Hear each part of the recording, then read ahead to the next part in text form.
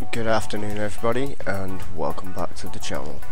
Today we're going to be playing some TUG, the unknown game, created by Nerd Kingdom. This is an alpha build, and at the beginning it does say that it will be broken and a bit buggy, so like I said, this game's in development at the moment, so just one of those things that you have to bear with through the process. Now, I got this game because basically I backed the Yogscast with Winter Cool Games for the Yog Ventures. Now that apparently has collapsed, and anyone that was in the alpha slash start of the beta, I do believe, has been given a key. So thank you very much to Nerd Kingdom and to Lewis as well. I'm very how can I put it, very grateful for what you've done there, because this game looks like it's going to shape up to be absolutely amazing. So I've seen a little bit of it, and this is going to be pretty much my, I think it's about third attempt at playing it, so this is like a first impressions for me. So we're going to jump into a new world, we'll call it Nova's World. So what I'm going to do is I'm going to show you a little bit of the game and basically what it's all about in survival. The servers at the moment don't work all that well. I can't seem to get one running without it crashing all the time, so if any of you guys know how to get it stable, and please let me know, dedicated, or as you can see there, you can host it as a server, so either way I'd be very, very grateful. I can't find much information on it that actually works, so I'm going to jump right in. World already exists, overwrite, yeah, sod it. So really quick to load in, and look at how good it looks already, and this is just an alpha.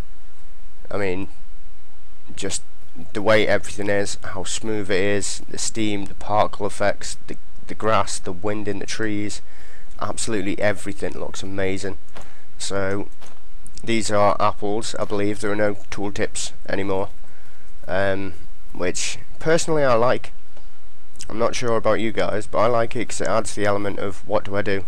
It's like the unmentionable game, as I'm going to refer to it as, because their influence comes, well, a lot from that game in particular, and some of the mod makers that are actually developing mods for it have actually worked on this as well, like Thorncraft as an example. So so far the idea of survival is to survive. So you've got a blue bar, a red bar and a yellow bar. Your blue bar is your hunger, so I can eat using the food that I get in the environment. The yellow bar is my stamina, so if I run about a little bit, you'll see my stamina depletes, and so does my hunger. And the red bar is my health, so I'm going to pick a few of these apples up first. So if you're wondering why I've got a rock in my hand, I will show you. So you need your basic tools, as you do in pretty much every survival game. So break that and it will give me a few components. So I don't know what these are. I'm assuming that's like a cobblestone. I can't really do anything with that. What I need to find is a piece of flint, but actually I've just realised I've got one. So, oh, there's a goat there. At the moment there are no hostile mobs that I have encountered anyway, and I believe something like a saber-toothed tiger is going in, which looks really, really interesting. This is a community made game as well, so there's a lot of input that's going in through the community, and you know, if there's anything that you particularly like, you should jump onto their website and give them their feedback. You can find this just by simply typing in TUG, and it should be the first thing that actually comes up. So as you can see already, I'm gathering plenty of things. It's E to open your inventory, so anything with a little cube is a building material, and anything that doesn't is something that you can craft. So the crafting system in this is quite unique as well. So as an example, I'm going to need an axe. So thinking about it logically, I've got a flint, which you can just pop down, or if you've got multiple, you can just click it with the right mouse button and it'll go into your hand. Press Q to throw it on the floor, make it a bit more realistic for yourself. So there you go, I've got 3 of them, and I only want to, oh no, try that one again. There you go, you just right click. So Now crafting is a little bit different. Now this is one of the features that I really like about the game, and I hope they keep this in. Press G over the items that you've got, like so, and it will craft me a crude axe, which, if you ask me, is just absolutely amazing. So you can use your tooltips to you can use your 1 to 4 to cycle through items that you pick up. So now that I've got this, I should be able to go and cut down a tree of some description. So the higher your tools get, the more you can actually do with them. So as the example goes, with this tree I should be able to cut this down now. Yep, there we go, which will break into multiple items. So you've got like long kind of poles, which you'll be using for tools. Got some sticks, some log that if you break turns into smaller shards of log, and some of these square bits, and an actual branch. Now as you can see, these are building tools, so I'm just going to pop one of them in my hand, and you always have this cube rectangle right there, so you can use your right mouse to click, and that will automatically place blocks for you. So as your example here. Now if you notice as well, the terrain blends with the blocks amazingly, so that actually looks like it's ghost, but it's not. It's the effect of the grass sort of covering the actual edge of the blocks. So that is another really good feature. Just the little things like this in the Eternity engine I can see being absolutely amazing. So let's get my little stone axe out, and we'll chop down another tree. Right, there we go. We've got some more building components. It's nice and easy, very simple method of building when I can actually grab these. So the next thing I'm going to want is, there are sort of like, I suppose you could call them crafting tables, because they are quite literally tables. But with crafting on the ground, the one thing you don't want to happen is you take it out of your inventory, and if it's rounded, I should have used apples as an example. Nope, they don't seem to want to do it, but if you're on the slope of a hill, there you go, they will literally roll down the hill. So it can make crafting a little bit awkward if you don't have a flat surface.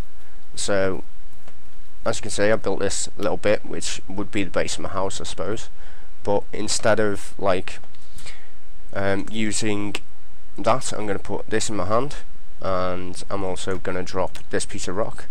So if I drop this piece of rock and I click a stick on there, and I switch over again to some rope and click some rope on it, press G again, we're going to get ourselves a hammer, a very crude stone hammer. If I can remember how to pan, it's just me in the game, remember how to pan my camera out, that's shift is to crawl, there we go. So look at the detail on the actual characters, the way they move, absolutely amazing. The crawling's a little bit strange, but I'm clipping through the world there. But I suppose if this game is set in almost prehistoric times, when we first came about, then you know this would make perfect sense, because we've just evolved from pretty much monkeys to humans. But these aren't, these are called seeds. So I'm going to stand back up again and press X so you can actually see the character model. So get myself out of that shot. There we go. I mean, for the level of detail in this game at the moment, it's just absolutely phenomenal. I know there are some problems to address with graphics cards, but the devs already know about that.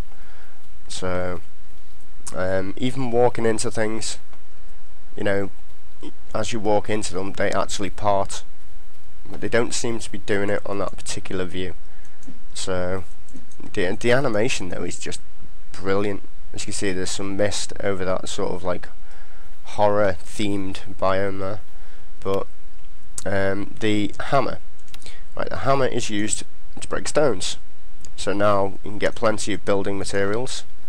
I do believe I've just picked up a blade of some sort, which is cool, but I'm going to leave that cobblestone there. I'm going to want my axe. So take my axe and break some more wood. Now, just like the game I'm not going to mention, because it will, like most Foxhole games, get compared to it quite a lot, and to be fair, it shouldn't, because this game is in a complete and utter league of its own, even though they've had a lot of influence.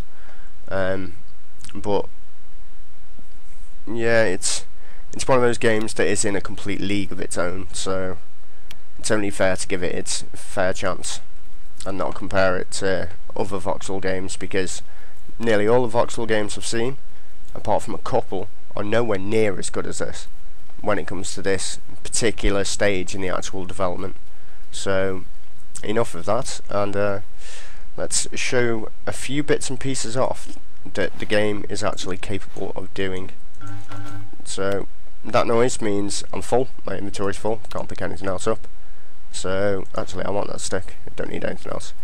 Right, so where is my wood place? There we go. So what I need is some stones.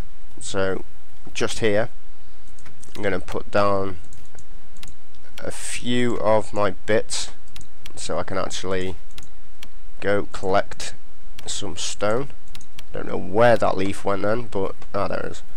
Alright, it's getting dark as well. This game can be quite dark at night.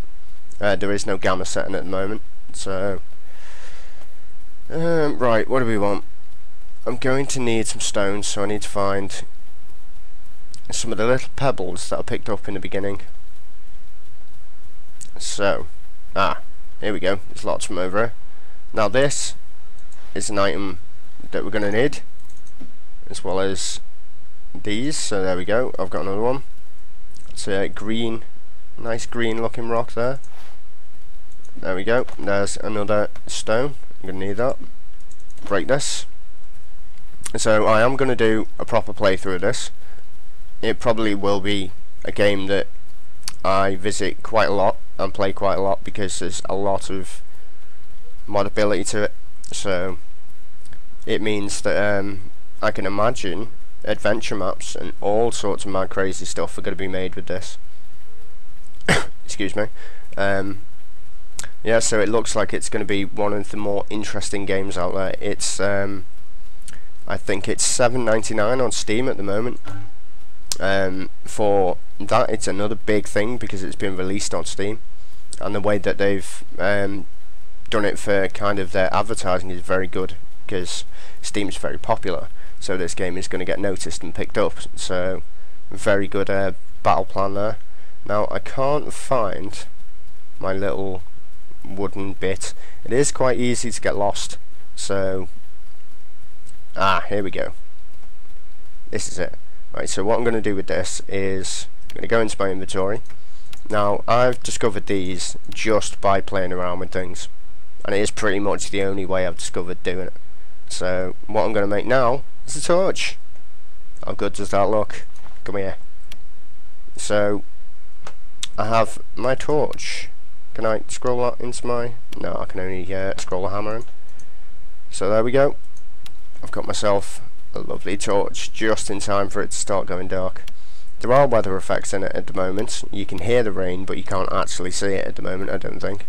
I could have swore I seen a tornado, but I'm not sure whether that's just me or the render distance being that far and good quality that one of those steam geysers or geysers, depending on how you say it, is playing tricks on me. So with a right click you can place your torch, and with these little sticks as well and a stone you can also make smaller torches. I think it's a stone anyway. It might be a piece of flint if I have one, but it doesn't look like I have. So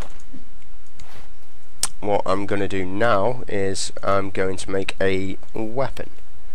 So, or is it actually, could it be this and a stone? Let's make a torch. I think it is. Oh no, that's going to make me another axe. Damn. In fact, what did that make? It actually made me a knife.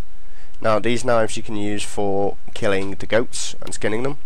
There are a few weapons in this game already, so it's got a few options for you to discover and craft. I'm not going to go through all the crafting recipes yet, so you know, if you go and buy it yourself and you like the look of the game, then you can discover these things, because that's what it's all about.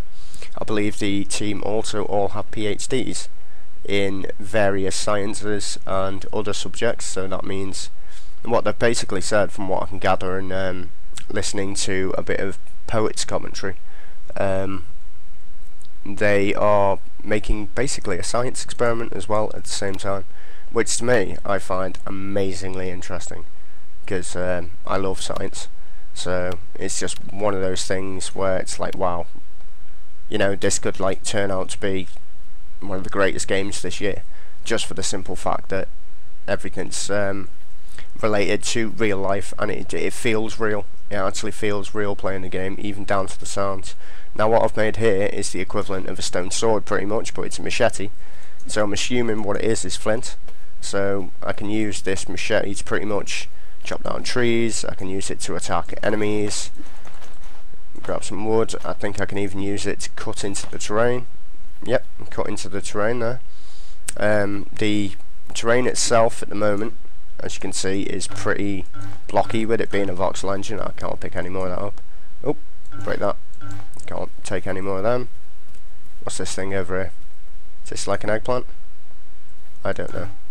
Oh, yeah, there's a thing with stepping on anything that moves, and it sort of like catapults you. So, as you would like in a dense area of jungle, you can cut down bamboo, you can cut down trees, you can even cut down a mushroom or two if you want, just for the hell of it. There is different types of food source. You can get like oranges and apples and mushrooms, things that are poisonous. So, you know, you've really got to use your wits while you're out surviving. I mean, this is going to be so much fun when I can get the server working. I've got, I think it's about 4 of us, two Circuit Nuts members and some Time Lord Zombies members, which would be me and Kris for Circuit Nuts, as he is my partner now. We will jump on this and we'll do a few bits and pieces, like maybe a survival games where we have a time limit, and then go hunt each other down, or we could, you know, build a survival adventure and sort of like preview what the game can actually do in its current stage in alpha, or we could just survive, just live off the terrain and scavenge and, well, just live the life the way that we're set out to be at the moment, which looks like we're in the sort of caveman era. We are seeds as well. That is our actual like kind of title. We are seeds. So to show off a bit more of the building, I'm going to need a few more materials. So get rid of that. I mean, it should be pretty quick once you know the basics to start off. Oh, can't cut that tree down right there. Come on. There we go. So get some wood, chop up some logs with the old machete. I can't pick that up. I'm going to grab a few of these. Go back to the little mound, wherever it is. I've lost it already. Well, there you go. That's how easy it is to get lost. It should be in this. It should be up here somewhere in the clearing. Yeah, there it is. So I've got a few more bits and pieces to build with, so I'll put them in my hotbar. And so with the actual engine itself, I believe they're going to try and make things a bit more spherical when it comes to like the way that the voxels work. You know, it's going to be not just blocks, but I hope to keep the block effect in, but don't sort of like overdo it with the block effect, and maybe things like stairs being added, and the rounding of like with the rocks and stuff like that, so you could literally make like proper stone roofs or slate roofs, things like that. I mean, there's all sorts of things they can do with this engine apparently. So I've seen some of the developments of on the, if you go onto the page you'll be able to see the video yourself, or you go onto the Facebook, of how they actually design it. You actually have the voxel tool itself for TUG, so you can design your own bits and pieces. I'm going to pick that up and put it on there. Design your own like art and put it into the game yourself. So that's another interesting feature with it. So it makes modability even easier for people who know what they're doing with design. Yeah, so there's a lot to be done in this game and with this game, and it looks to be very, very exciting. So that's just an example of, you know, it's similar to the way that most voxel engines work. So you can build nice houses and, you know, put yourself up a shelter. I suppose you could even place sticks underneath. Can you place sticks, or will it just drop it, won't it? But there's lots of things that you can craft. So, speaking of crafting, do I have enough stones? I don't. I need to go find myself 1 stone. So, if we have a look around here, there should be... now this is like a kind of worldy crafting stone. So you place all your objects on here to make it much, much easier. So that is what I'm going to do. So if I put them on there, and I take them, I think it's when they actually stay on, put that on top of it, and this should make me a campfire. But I can't actually move the campfire, so that campfire is going to have to stay there. But if you just did it on the ground, it'd appear next to the stone, and you would have it. So you can actually have it on the ground, so it looks a bit better, rather than me just making it on that stone. But this game, it's one of those things. As I watched a little bit of Poet stuff, he was just so truly right in saying that, you know, it just blows you away. It really does blow you away what they've done with the game so far. It's absolutely unbelievable, and a massive credit to them as well, really, because this is just, it's phenomenal. It's going to shape up to be something so spectacular, and I'm being a complete nub and not actually doing that correctly. But things like this particular bit on the floor, you combine that with some rope and a twig, that will give you a pickaxe, so you can actually mine. There is ore in this as well, but I haven't got to the stage of mining or making anything that can sort of smelt or melt down the rocks. So that's something, I'm not sure whether it's implemented yet, but we shall see. We shall see. I don't have any room left in my inventory, so I'm going to get rid of some of this. I'm going to pick up this, break this, pick up that, and hopefully when I can find my little wooden sort of placeholder, as it is at the moment, you know what, screw it, I'll do it on the floor. I will be able to make a bench of some description, which actually works as a literal crafting table. So no, I can't do that with the hammer. Gonna need that. So the other thing about this game is there's creative and survival. There's about 8 different modes of layouts and ways of actually rendering in the game. I have all my settings set up to high at the moment, so that's why it looks so pretty.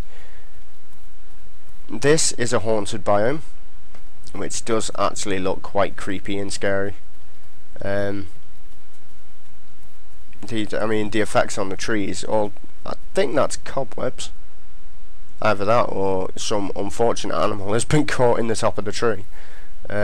These mushrooms you can cut down. Now I've got a feeling if I attempt to eat that, let's give it a go, shall we? Let's give it a go. Nope. No, I seem to be okay with that. So that, ooh, there's a goat. Let's not let this goat get away. Come here, goat. Come here. There are certain foods that will poison you, like I said before, so you've got to watch what you eat.